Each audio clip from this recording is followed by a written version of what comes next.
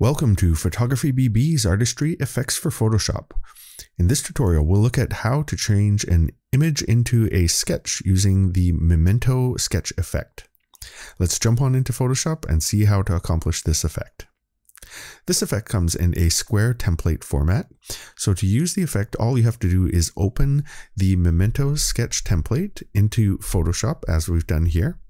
And to get our image into the template to transform it into a sketch, all we need to do is double click on the top layer thumbnail right here, not on the text of the top layer itself. Double click on the top layer thumbnail, and that's going to open the Smart Object layer.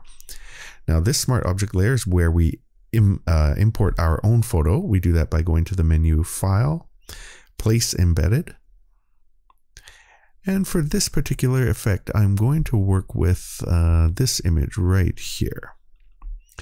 Now, when we place our image into Photoshop, it's going to fit it inside the template, and then we can use the anchor points here to rearrange and zoom the image in however you like. So I'm going to zoom it to about this, but I'm going to move it down a little bit right about here to place it. Now to finalize the placement of the image, all you have to do is click the check box here, and that places your image into the template.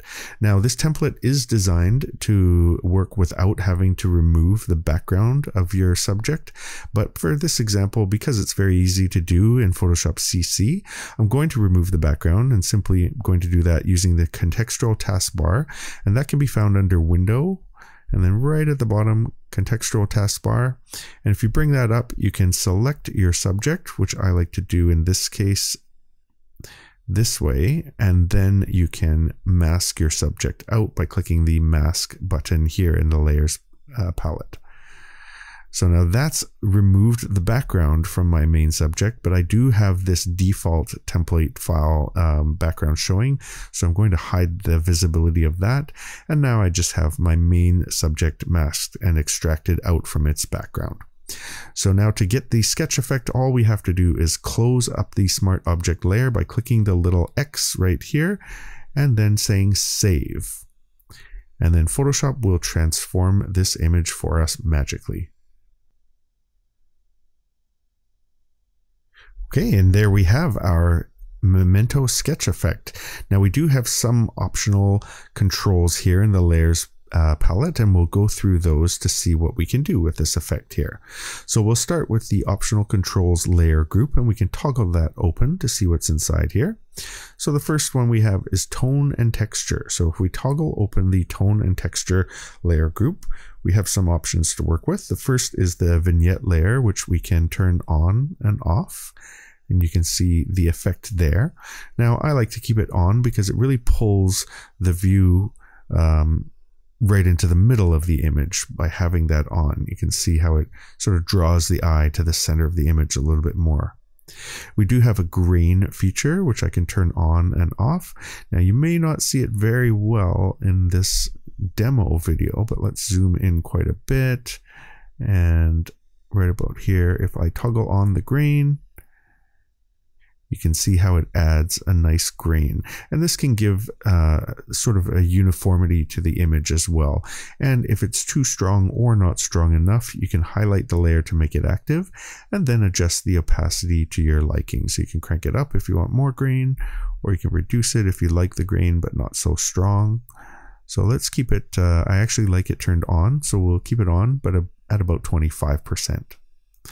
And next we have our standard controls here. We can darken the image, we can brighten the image, and we can add some contrast to the image as well. And we can make changes to any of these by double clicking on the adjustment layer icon, and then you can make further refinements if necessary to your image. So for now, I'll toggle that off, and we can close up the tone and texture group here. And next we can move into the color shift options right here by toggling that open. And the first we have is making it completely black and white, which has a very nice effect for this sketch, but I do like the color version of that. It's a subtle color. I'm just going to zoom back out so you can see the whole image here. And then we have 10 different color options that you can choose from just by toggling them on and off. And these just give a subtle color shift to the image depending on the style and the particular image that you're working with as well. So we'll toggle close the color shift options layer, and we'll toggle close these optional controls. And then we can dive into the main subject layer. There's not a whole lot to play around with here, except we do have a color adjustment to some outlines that we can play with here. And actually, sorry, I will zoom back in so you can see that. Now this is sort of a highlight feature of this particular sketch effect. So if I double click on the color swatch here, I can make color adjustments to these highlighted lines in the image, and you can see how it affects now these areas that are green here. Can make them blue. And if I zoom back out so you can see the whole image, you can really see the effect that that has on the entire image when we make changes to it. And it's just a really subtle little detail that can add a lot of impact on this image as well. And then you can of course drag the slider around in here to change the tone if you wanted a darker tone, or if you wanted a really bright and bold tone like that. I like a warm tone for this image, so I'm going to stick with something close to the default, maybe go a little darker. And I find it blends in very nicely with this particular background tone that we're using as the default. But again, feel free to experiment with these. The blues can look really nice against this background as well, as you can see there. Just click cancel there. And those are some of the options you can play with the color highlight there as well. So I've left that one open, so that should appear first when you toggle open the main subject layer group. And the next one that is open is the shadows lines adjustment. And this is the very subtle sort of diagonal lines that we have in the shadows here. And if you like the look of those, you can keep them on, or you can toggle them off to remove those, and it gives a different look. Not so much of a sketch look anymore, more of an illustration, but it's still a very nice effect. And again, you can turn that on and even reduce the opacity if you want to have more subtle diagonal shaded lines look there. And then next we have some subject detail adjustment layers that you can play around with here just by toggling on and off the layer visibility. You can see how it gives some subtle changes to the image itself.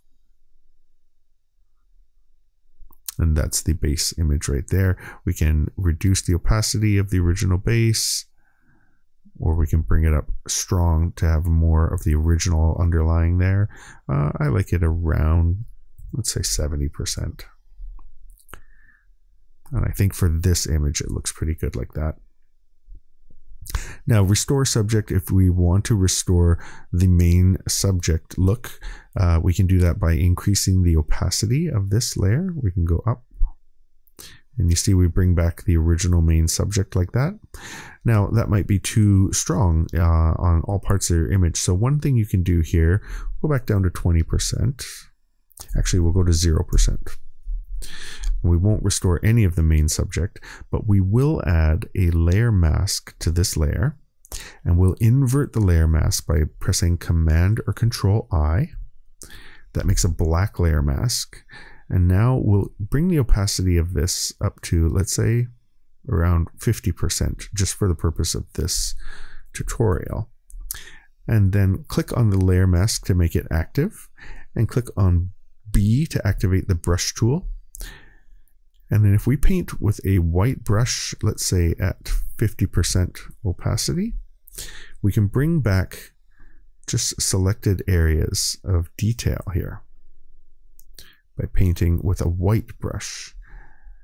And you can see now I'm restoring the main subject only to certain parts of the image like that.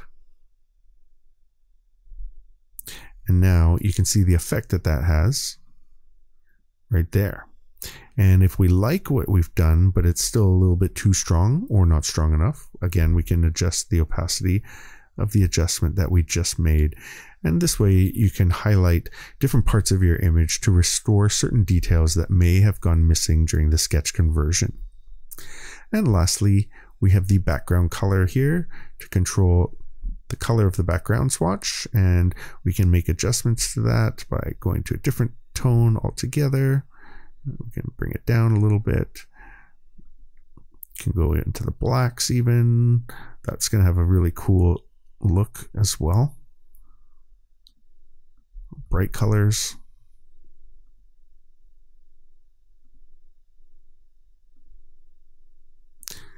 And you can just feel free to experiment and play with these to your liking.